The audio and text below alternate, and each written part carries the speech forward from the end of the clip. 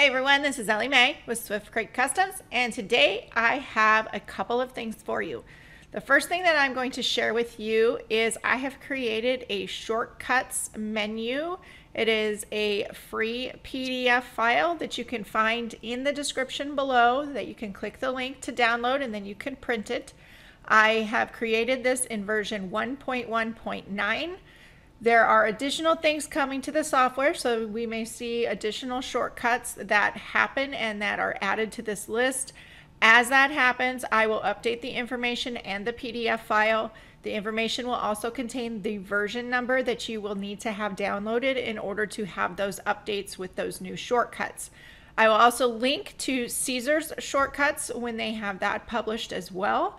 So let's take a quick glimpse at what this looks like. So I'm just going to open up my PDF viewer, and here is the shortcuts list. So you'll be able to print this off once you download it and have it for easy access.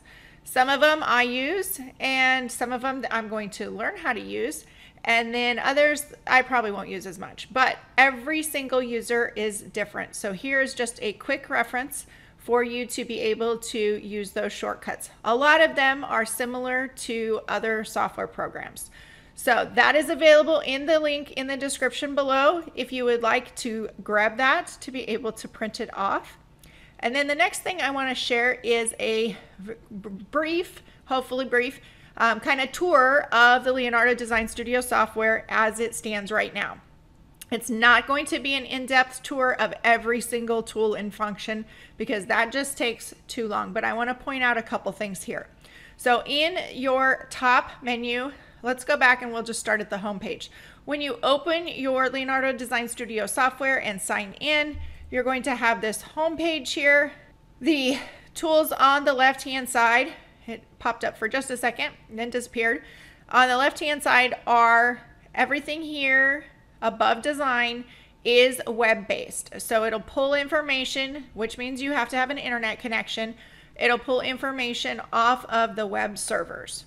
That is updated all the time, and that is a great resource to be able to access. And since it's web-based, they can easily update that without having to update your software every time. So you can click over here and let's see if it'll load for me. My internet must be very slow right now. There's our inspiration. I'll come back to those other tabs there. That's probably just my internet, nothing to do with the software. There's the design library, and you have designs based on whether you're a basic Leonardo Design Studio user or if you are a pro user. You're going to see additional designs in here that have this little shield. It should all come up. There we go. The little shield says requires premium license. That would be to use those files.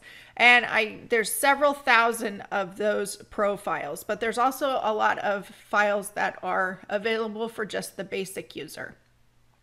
So let's come back up here to the home page and see, there we go. It is going to maybe show up here.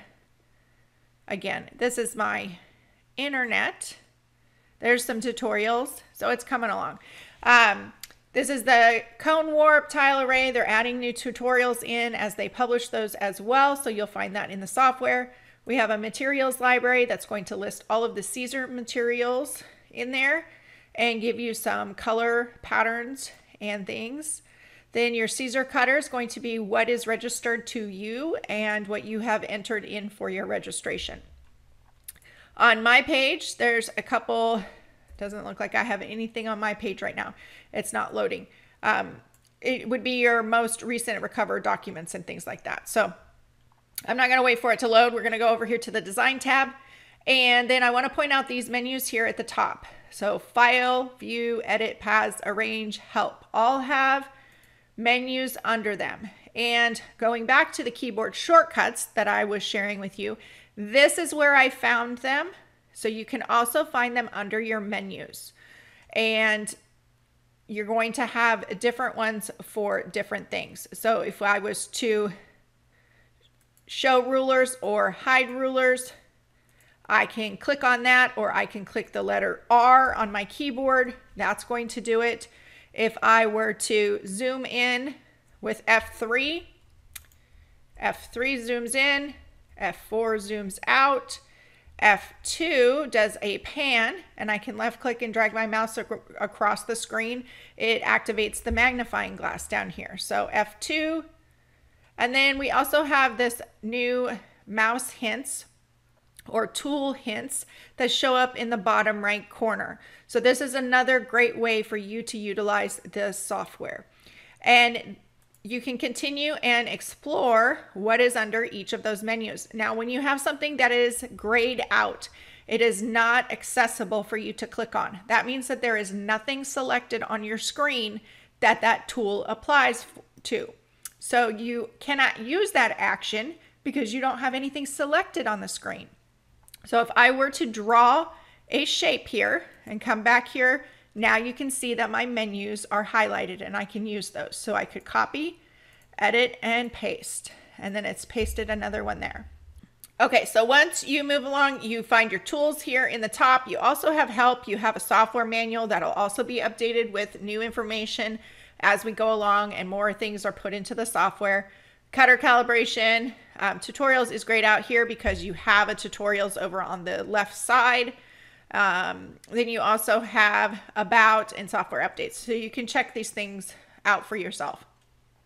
Down here in your bottom toolbar on the bottom left are many different options. And the best way you can learn is to simply move your mouse over top of those and see what pops out.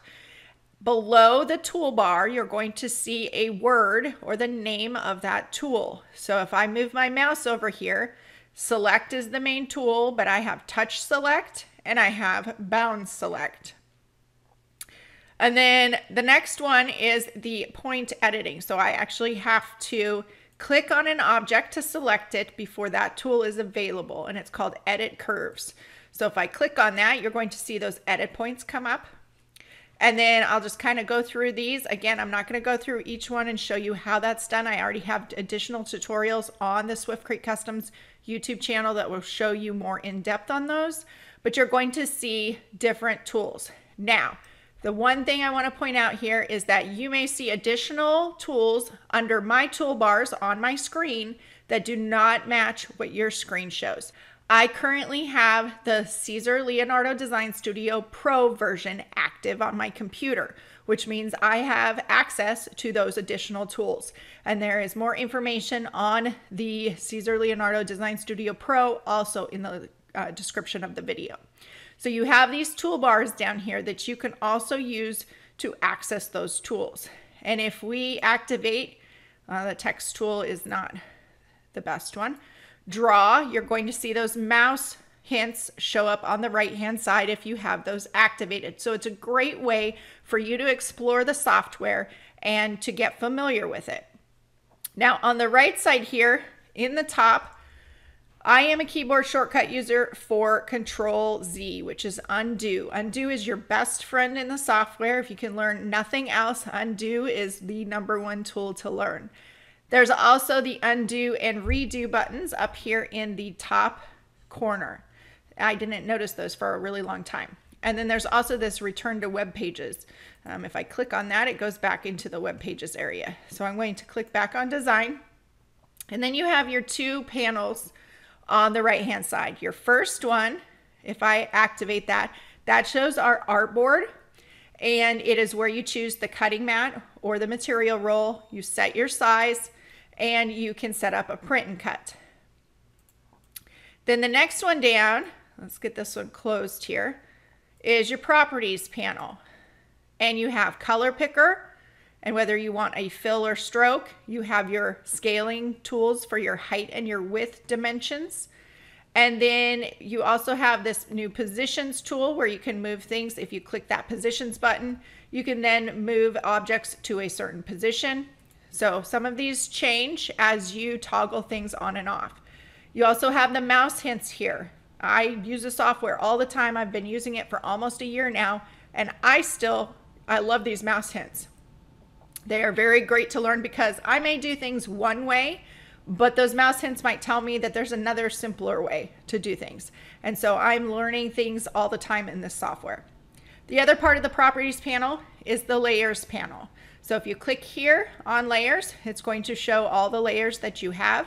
And I will link further tutorials in the description below as well, so you can learn more about each one of these more in depth. The next place we'll go is to the Send tab. So you have different options here. The words that you see on the screen tell you exactly what it's going to do.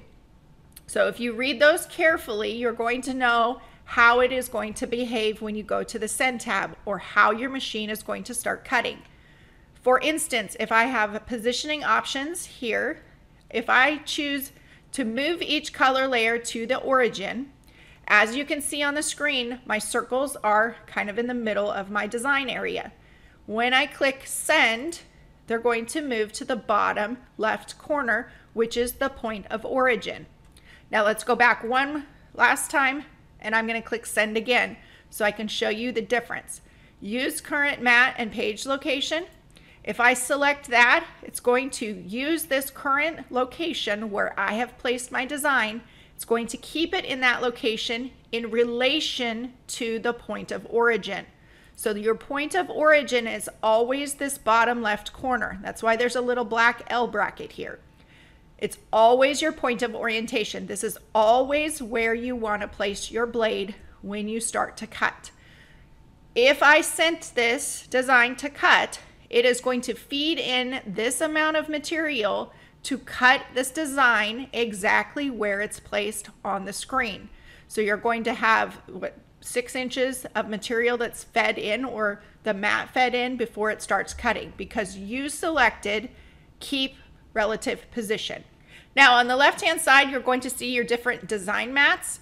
Now Leonardo Design Studio, I'm going to come back out here and I'm just going to simply change this color for the example, and I'm going to choose move each color layer to origin. This is the hardest part for a craft cutter user who has been using those craft cutting machines to get used to when they start using Siser Juliet or Romeo. Oh, I had the wrong thing selected. It remembered it. I want to uncheck this don't separate by color for this demonstration. So send. Every color that Leonardo sees, it places onto a different design mat. So that's why you're going to see gray is up here and tomato is down here, gray and red. So that's how it separates out. If you had a print and cut set up, you would see your print portion at the top here. You're going to print from the Send tab. You do not print from the design area like other programs. You print from the Send tab. Again, additional links in the description below for tutorials on those specific in-depth things. So then here you have your different machines. I was cutting to Siser Romeo last, so it's going to show Siser Romeo. Cutting mat, material roll, you can select that here as well. Your Siser standard blade. This is the one I typically use all the time. Your pen tool is if you're going to be sketching with a pen or the sublimation markers. And your custom blade setting is when you are using a blade replacement that is not a Siser blade. This is the only time you really need to use the custom blade setting. And the reason that is if I select it, you're going to see that there's this little offset here. Other blade replacements may not be the same exact as a Siser blade. So you may see some differences in how it cuts, and it could be because of this offset. So if you're using third-party replacement blades and, for instance, your print and cut is off, this could be why. You may need to get in there and do some calibration and figure out how you can adjust that. I use the Siser standard blades, so that's what my selection is all the time. Now you have the use cutter settings. If you have this checked, it's going to use the settings that you have set up on your Siser Juliet or your Romeo. I'm going to uncheck that. You can also choose to set up cut settings for 3 different options right now. Actually, I think, yep, 3 different options, which means you can send as a kiss cut for stickers and then a die cut. Or if you want to use it as a die cut and a score line. So you can set those up and you can choose your speed and your force for each one of those. You have mirror. It'll automatically mirror for your, it says over here, for heat transfer or any other material that you would cut mirrored for any reason, such as glitter cardstock is sometimes easier to cut mirrored. You have an auto weed box, which is really super cool, so I can place that around there. Another neat feature about the auto weed box is, let me move these around here for this demonstration and change the colors so they're both the same color.